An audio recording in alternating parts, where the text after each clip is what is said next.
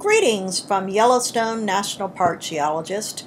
You are witnessing one of the most beautiful parts of this park, and it's from all of the rhyolitic ash that's made this large deposit that makes up the walls of that river ravine with the waterfall in the background. This all started 640,000 years ago with a megacolossal eruption that occurred from a supervolcano.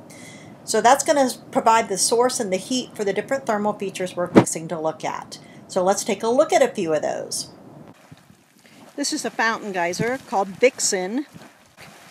This fountain geyser is having a series of eruptions. Just as we were walking around the trail, it started going off, and it's been going on now for a good 5 minutes.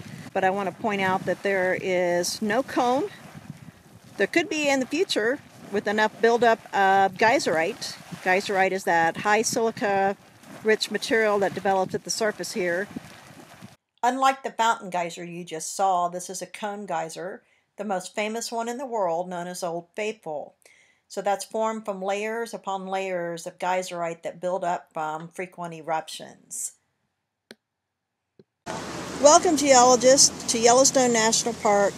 We are at Sulphur Cauldron, and you can see the bubbling pot in the middle there. This is the absolute most acidic part of the park. It rests at a pH of 1. That is 10 times more acidic than lemon juice. Regardless of which thermal feature you're looking at, they're all fueled by the same thing, a hot spot. So Yellowstone's still active and will continue to produce thermal features as long as that hot spot stays there. So stay tuned, and I hope to see you at the next stop. Bye.